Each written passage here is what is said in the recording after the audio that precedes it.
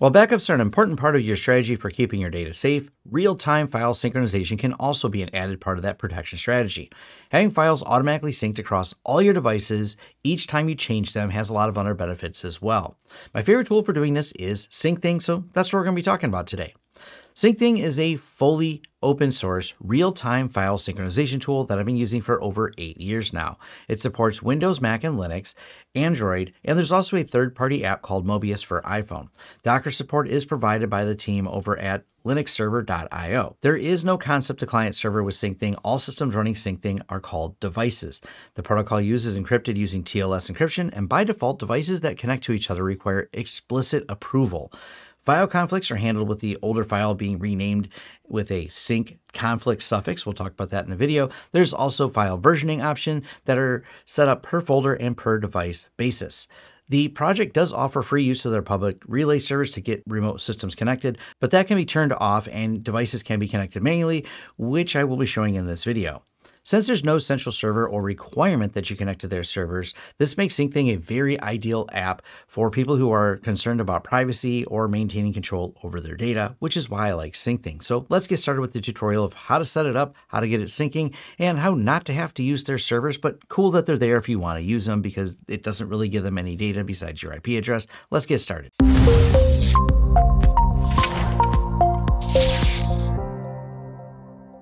I want to start with a few different scenarios that you can use Syncthing in and a couple different configurations. Syncthing has, as I said in the beginning, no concept of client server. Each device is just that, a device. We pick a folder that we want to share with other devices.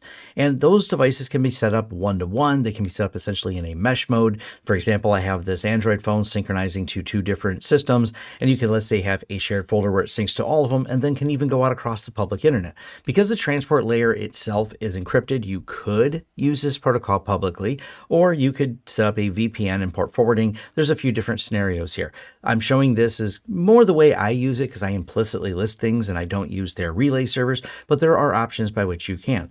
Now, another scenario, very similar as well, is TrueNAS. I'm not going to cover how to set it up on TrueNAS in this particular video. That'll be a separate tutorial. But in TrueNAS, you can use Syncthing. I like it being on my server because it has lots of storage and lots of space, and it's really lends itself well to running on a NAS. And I usually have my computer, which is a laptop that's not always on, but always synchronizing to TrueNAS. That way, other devices that I have that are remote always are syncing as well because this is the system that's on all the time as my TrueNAS. So as I turn on and off my desktop or laptop computers, I know those file saves are going right to TrueNAS, which is always on, and computers I have at other locations also have access to those files and are synchronized all the time.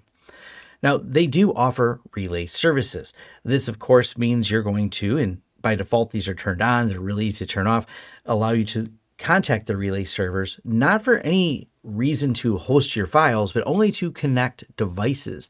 So there's a device discovery protocol. That's why I marked it here in yellow. Green represents the TLS traffic where the file synchronization happens. But the servers that they have will figure out where each device is and use things like UDP hole punching, look for different ways it can get those connections or even relay that connection. Now, like I said, this does not give them any visibility into anything other than the IP addresses and your device name for discovery, but you can completely turn this off and implicitly list things and not use their auto discovery tools. They're optional, but it's cool that they're there, and it does make things really convenient for people that are maybe stuck behind NAT, but they also come with a consequence occasionally. If they have to relay, they're not going to be as fast as a direct connection. So I usually recommend maintaining your own infrastructure, such as a VPN, and a VPN that is a mesh style VPN works really well when you're traveling with it, and that's what I use right now. Another really interesting feature that we'll cover in this video is the Untrusted Syncthing server. This is a feature they added a few years ago, but it's really impressive where I can have unencrypted data here and here on my TrueNAS and on my laptop and at a remote location or any other number of remote locations or other devices. But what if I want to keep a copy in the cloud? What if that's the central place I have me and a coworker where we would like to have a shared space, but we don't trust that location? And this is where Untrusted Syncthing servers come in. You actually have a password that is stored locally on each one of these devices that are connecting to the untrusted node. This password is the same on every device, and the untrusted node has no idea what that password is. All it knows is to synchronize the files. The only thing you really lose when you do this, of course, is you can't recover this without that password. So first, you have to always know that password. You'll never get the data back off of here. But on the other side, you also lose the revisioning features because it doesn't know what it's revisioning. They did a wonderful job of implementing this protocol, so you can't tell which files are being changed, not even the metadata, not even the name of the file. It breaks everything up into a really interesting way of scattering the files around inside the directory, which we'll show, but it's really a neat idea to be able to have something that I can host on the public internet in an untrusted data center where someone may want to take and have physical access to it, but it wouldn't matter. They have no visibility into the data. The only thing they would learn is that node A and node B are both connecting to it. So not much data can be pulled from it, not even dates. And it's really impressive, the protocol they use. They've documented it well. Installing in Windows is really easy. Just download the Syncthing setup, install for current user. Default options are fine. Here's an option if you want to turn off relays, but you can also turn them off later. I would say definitely start automatically, leave that option. Say yes to configuring the firewall settings. And go ahead and open up Syncthing. It doesn't have a normal application window, so it's going to direct you to 127.0.0.1.8384, and you can say yes to the anonymous usage if you want. Now, installing in Linux is relatively easy as well. It's actually in many of the distributions already, but I prefer to load it right from their packages because then you're going to get a newer version of it here. So we're just going to follow these instructions here for a Debian system, works for Ubuntu as well, and just copy and paste them in. First, we make the keyrings. Then we're going to paste in the curl command to copy the keyring in. And this command adds it to the app sources list. Then next, we're going to run sudo apt-get update. Then a sudo apt-get install Syncthing. Now, Syncthing does not start by default, so we want to system control enable now Syncthing at lts.service, LTS being the user, and now means start that service now. Now, while we do have this installed and running, if you're running a Linux install that is essentially headless, you're just getting in over SSH, this kind of presents a problem because by default, it binds to localhost. There's two different ways you can solve this problem. You could manually edit the config file in Syncthing, or if you're SSHing in, you can set up forward. My preferred way is to set up forward so I can forward the local that is bound to the system and bind it then to my system I'm SSHing from. This works fine in Windows. If you're using PuTTY, you can use local remote forwards. If you're using from the command line, the Linux SSH command, the config file is an easy way to add port forward. So I'll show you how to add that really quick because it's kind of a nice shortcut and maybe you weren't familiar with the SSH config file. And this process is really simple. Use the editor of your choice. And we want to edit the .ssh config on my system here. So we're going to go in here and we're going to call the host name. In this case, it's LTS Labs Syncthing 2. I also have a Syncthing 1. The host name is the IP address to the server, username, port number, local forward. I have 8,000 forwarded to 127.0.0.1.8384. And as you notice, that's where by default Syncthing binds to and the port it binds to. Because I'm also running Syncthing on my local system, I can't reuse port 8384, so I just made it 8,000 because there's nothing on there. That means this local machine that I'm on, when I SSH into it via this host name, SSH LTS-Lab Syncthing 2, it will bring that port over and I can locally access it, and then we can start modifying it. And as you can see at the top here, 127.0.0.1.8000, and I'm brought with the default install here, which is, of course, allow anonymous users reporting is the first question. I'm going to go ahead and say yes. And it lets me know that there's no username and password on the UI, so we can fix that by going to settings, UI here. And if you want it to bind to all, we're going to change this to a 0 and this to a 0. I highly recommend at the same time that you also put in a password, and we probably want to use HTTPS for the GUI. Now, we kept the port number the same, so nothing I have to do on my end. There's no port forward change I have to do with this SSH. When we do this, though, it'll be accessible by the IP address. So if we hit save, then it says our connection is no longer private. Go ahead and continue. And now we're in the system here. Now, this one's called LTS Labs Syncthing 2. I also have LTS Labs Syncthing 1. So let's go ahead and continue with the demo from that one. Now that we've installed a Windows instance and a Linux instance, let's talk about actually how to get things synchronized inside of Syncthing.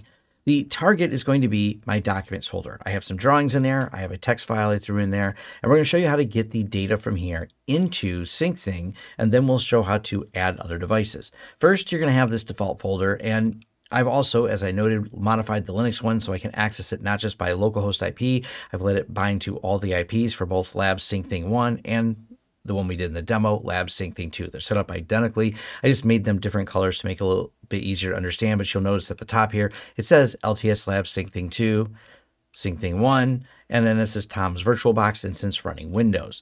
So each of these is all accessible and they're online, and each of them has a default folder, which we're just going to get rid of because I don't use it. I don't care. It's just what it has in there by default. Next, we want to add a folder. The folder we want to do is documents. You want to start on a system that has the known good copy of everything.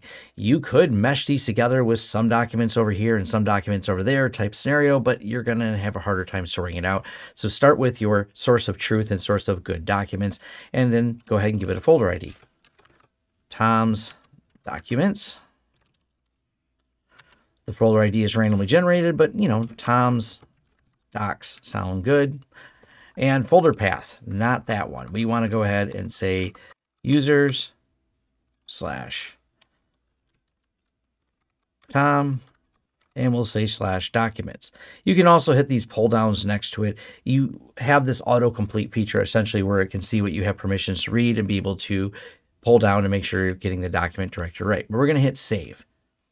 Now, this is not shared yet, so nothing has really happened. We've just created this as an option to share with other remote devices we attach. Inside these options as well are things like the sharing, where we're going to share it with. We're going to revisit that because there's no devices yet. File versioning, ignored patterns. If you have specific patterns you do not want be part of the synchronization, and an advanced option for other details that will go a little outside of what we need to talk about today, but you can read each of these extended attribute options or ownership options, and they're usually not needed, but maybe you have a special case. These are the options for those special use cases for such as managing permissions. Now what we want to do is add a remote device. By default, under here, under settings, then under connections, enable NAT traversal, enable global discovery, local discover, and enable relaying. With these options turned on, this enables the global discovery service and allows the devices to find each other even when they're on separate networks or across separate locations behind different IP addresses. So if you just want to add a remote device, we're going to hit add, and we need that device's ID. So we'll go over here to this other one, and we want to simply show ID. So there's the ID. I could share by email. You could scan this QR code with your phone. We just paste in this ID, give the device a name, LTS Lab 1, and hit save. Now, one thing that should be noted, it will not immediately connect to this. You're going to see a connection request come up over here. So we're going to close on this. Then we want to add this remote device because it discovered it. It's going to be called Tom's VirtualBox because that's the name of the device, but you could also call it something else if you wanted to. I'm just going to leave it the same. I will capitalize VirtualBox just for reasons. Go ahead and hit save. Now, the two devices are disconnected. They take a moment to connect. When you have them implicitly listed IP, as we show, it'll connect a little bit faster. But while we're waiting for that, we're going to go ahead and remove this because I don't need it. So there's no folder shared. We want to go back over here, and now this one's connected. Great, but this isn't shared, which means we're going to go ahead and edit this. We're going to sharing, and what devices do you want to share it with? We're going to share it with Lab. Now, if it's an untrusted device, we put this password in. We're going to cover that later. For now, this is a trusted device, and we want to hit save, and it's going to share Tom's documents from this to this one here. Then over here, we're going to see Tom's VirtualBox wants to share Tom's documents. All right. Hit add. Where do you want to save these? By default, it's going to give it the name Tom's Documents on this local system. And I think that's a good name for it, so I'll let that go. Folder ID is fixed. You can't change that, but you can give it a special label. Over here, file versioning. Do we want any file versioning? This is where I usually pick it to run on something like a NAS or a dedicated storage server that's already on all the time because there's a lot more storage available. So I can say, yeah, go ahead and pick different file versioning, such as trash can file versioning. You can say clean out after a number of days. You can even have a special path for different versions or a cleanup interval, or you can choose something like simple file versioning. Just keep 5 versions of it. Maybe you want to specify a second path. You don't need to. It creates a folder automatically where it saves these revisions so you can find them. You can also get to them through the UI. And if you want, once again, you can set a clean out time in there. They also have staggered or external file versioning, such as running a command that pushes the file somewhere else if you have an advanced use case. There's more documentation. It's on the Syncthing site. Once again, we have ignored patterns. If we want to add an ignored patterns, then we have those same advanced options on here. Now we'll go back over here to General, click Save. Now the system is going to synchronize between here and there. So we're going to take a second because it's accepted the share, and it will see the connections, connection type, where it's going using port 22,000. And then after a few moments, it'll all be synchronized. The files are synchronizing over to the other server here. All right, now that everything's fully synced between each one of these devices, let's go ahead and create a new file here. And we'll call this file test2.txt. So we have two text documents. So actually, this one has nothing in it. So let's put some data in here. And we'll just say some data, save. And in real time, as this file was created, it will synchronize between all the other devices that it's shared with right here. So if we go here to our Linux system and we do an ls, there's the sum file, there's a test2, and there's the draw.io drawings. But now let's talk about conflicts and what happens if there's a conflict. This is the most popular question I get is, what if these systems aren't connected? We make a change to the same document, and in this case, we're going to use the test2 document. We're going to pause the synchronization. We'll hit pause right here on the remote device, the LTS Lab 1. It's paused. Let's go ahead and open this file. And we'll say edited on Windows. So we know we edited this one on the Windows system. So we'll go ahead and close that and save it. And let's do an edit over here. So we go to Vim test2. We'll change this one to edited on Linux. And now we've created a conflict when this saves and we restart the sync. So we'll go ahead and resume. It's going to take a second to reconnect and discover these, and then it will create a file conflict here. Now we see that we have a sync conflict. So here's test2, and it actually brought over the one that was edited from Linux and kept the proper file name. But the other one here, it says UM7BLG5S. You have test2, sync conflict, and this is the one we edited on Windows. There's a condition where it figures out which one it thinks is the most recent, makes it the most recent version, and then leaves the other one a conflict. So because we edited Windows first and edited Linux second, that's technically the newer one, so it's assuming that's the right name for the file, but we didn't want to lose that edit that we did on this side. And the reason it gives it that unique ID on the back, if you'll notice, that is the actual identification number with our Windows one. And since the system is keeping both copies of the file, there's not really any data loss. It's just you are now tasked with sorting out why this was done at the same time. Now let's turn on revisioning. This will allow us to have any changes that were done on another system. We'll have another local version. You can turn it on in each system, and you can set a different type for each one. Maybe we want to keep 5 versions here, but if we're over on a NAS where we have a lot more storage, that device, maybe you want to go in and set the versioning to keep 50 versions.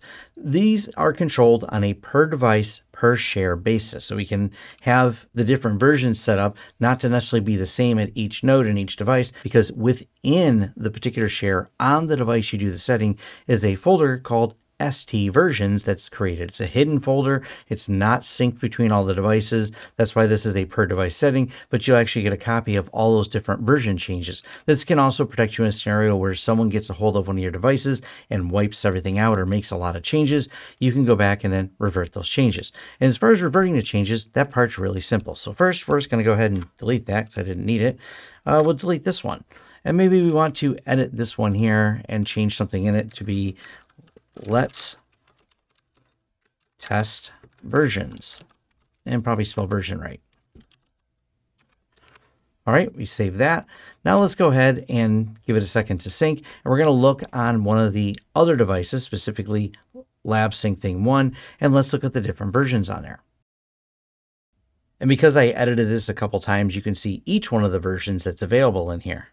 And we can restore to any one of those. Something of note, I'm seeing these on the LTS Lab Syncthing device, but when you go here, it does not, even though versioning is enabled, allow you to do local version. So if you edited from this system, it's not going to change them. This only is for changes that occurred on other systems. So if we were to edit a file on this device here, that would then create different variations of the file here in the versioning system.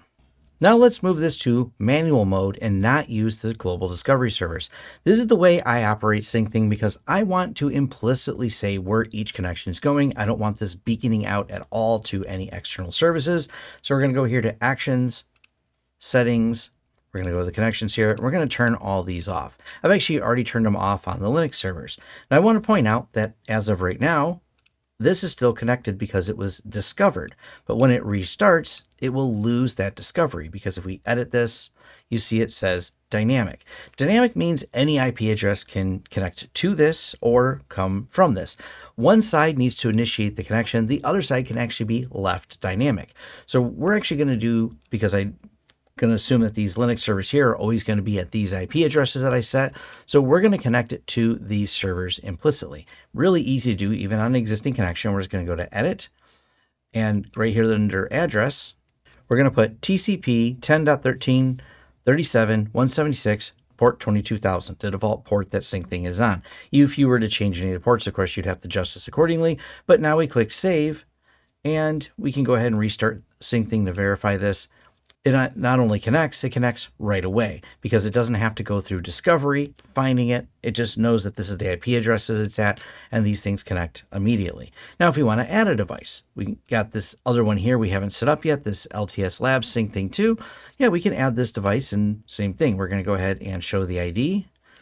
We're going to copy it, go over here. We want to add a remote device, put in the device ID. Under Advanced, we can't leave it dynamic. We'll put in an IP address of that system there and hit Save. Now it says disconnected unused. We go over here and we notice immediately there's an add device. And we'll just go ahead and hit Save.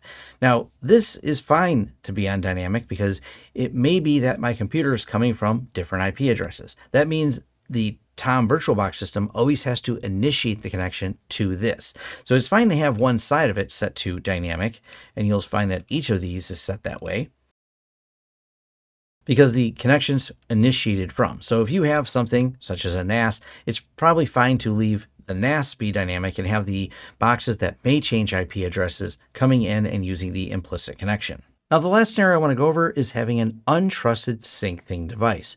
Essentially, what you have is each one of these devices running Syncthing has a password that allows them to talk to the server. They all have to have the same password. This means any file changed on this would pass through here. This untrusted device would be unaware of anything other than encrypted data being changed. It would know the quantity of files, it would know the size of the file, but not anything else. It doesn't even keep the date within here. All the metadata is essentially scrambled. So it would see the connection coming in, it would synchronize the encryption, and then that encryption would be synchronized to all of these, but because they have the password, they would all have the unencrypted version of all the files. This allows you to have a server that you place in the cloud that you don't have to worry that if someone were to attack that server or gain access to it, they would be able to have access to your data. They only get access at that point to the encrypted data, and the only other thing in this server is going to be the device connections that are coming in. So it would know the IP addresses for all the different devices and the names of those devices,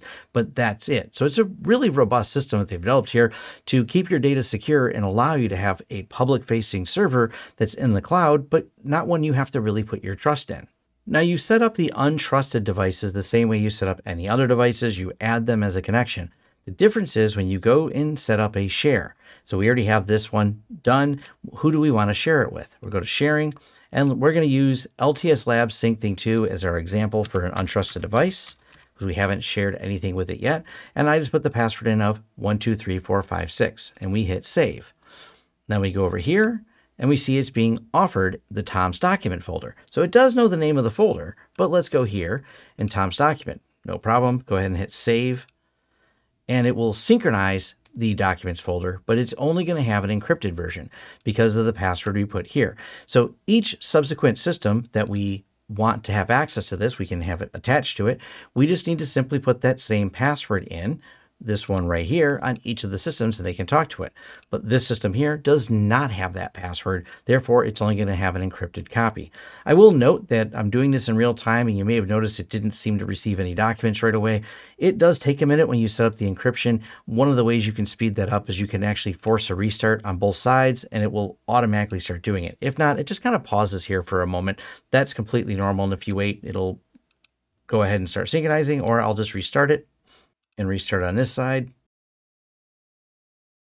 And it immediately starts sending all the files and it synchronizes. I'm not sure what causes it to pause like that. I'm just imagining it's some of the way the encryption is done, but you get the idea. All right, and now the system is synchronized. If we look over here, we can see the Draw.io drawings, test 2, test 3, the documents we were using earlier. Let's see what it looks like on the encrypted server. Okay, there's a whole lot of folders here. So let's go ahead and poke in some of these. What does r.syncthing enc? Well, we have another one called OF. All right. And there's some files. What about the date of the files? And we see it set it to February 13th of 2009, and that name is not recognizable. This is what's great about the way these encrypted servers work. It's completely blind to any of the data. It's going to know, of course, the count of files and the volume of data you have, because you can't really obscure that. I guess it could overinflate the data, but you will be able to derive that information, but not a lot of specific details because they're all encrypted. Matter of fact, interestingly, you can turn on file versioning. So we'll turn on simple file versioning, leave it at 5, hit save, and let's go ahead and make some document changes here. So we've got test 3. Let's edit that file, save it so it has some data that's changed. We'll open up this one, change some data in that one, hit save. Matter of fact, let's make a new document. Some more data, put some data in there. Save it, and let's go ahead and delete this file. Maybe we don't need that one there. Now let's see what type of revisions we have. And we're able to look and see these revisions, that there were some changes here. So this must be that file, but it doesn't seem to be quite related. So I'm not exactly sure, as I changed a few things. Maybe there's a couple versions of this file. Oh, we do have a couple versions of it. We know the size of the file, but we don't know the file name. So this does a great job of being blind to what any of this data actually is, meaning your data is protected, provided you use a better password than 1, 2, 3, 4, 5, 6. So obviously that might be something someone could guess. So use a high quality password. Your data is quite secure on this system. Now the last thing I want to mention is how I'm using Syncthing. I have my business docs, graphics, LTS log seek was actually an encrypted one, just like I've shown there at the end, where under the sharing, we've got a password. This allows us to connect to the Lawrence system site and have that system be untrusted. So it runs in the cloud to make it easy when we're remote. No one has to use a VPN to be able to get to this. But if anyone were ever to compromise that server, there would not be any data for them to extract because we keep it all encrypted. So I really love this feature, being able to have these servers where I can keep something in the cloud in an untrusted location and still not have to trust it, but still get the benefits of file synchronization between each device that is connected to it. Now, I also keep it running on my TrueNAS. So I have the TrueNAS R Syncthing. This is a local TrueNAS, and there's another remote TrueNAS that I have set up as well. And my main TrueNAS, of course, also syncs to remote TrueNASs to get this all synchronized and have file versions of all of them and then snapshots instead of TrueNAS. I'll do a separate TrueNAS tutorial on this later, but it's pretty easy to set up. And the only system not showing connect right now is my MacBook Air because it's closed and I'm on my main desktop here. But yeah, this works fine with all of them. Also works really well for my phone. Anytime I take a picture or something I want off my phone and I don't want to have to synchronize it or load some utility or copy files out of it, having Syncthing on the phone, I have it set to automatically connect only when it's on a certain network, and it automatically connects and synchronizes all the photos immediately, so it makes it a lot easier. I have them synchronized with both my TrueNAS and my desktop system here. Syncthing has just been such an easy way to get all my files and synchronized in real time. And well, I'm not patient, and it's nice because this doesn't require any patience. The synchronizations happen within seconds and are cascaded across all the different servers connected. Now, just as I said in the beginning, Syncthing is open source and free and well documented. This was not paid or endorsed by anyone other than me. I decided I wanted to make a tutorial on this, so I thought, well, I use it and maybe you'll find it interesting too. Leave your thoughts and comments down below. Like and subscribe if you want to see more content from the channel. Head over to my forums at forums.lawrencesystems.com if you'd like to have a more in-depth discussion on this and other topics. And I'll leave links to the things I mentioned, such as the Syncthing documentation, right down below in the description. And thanks.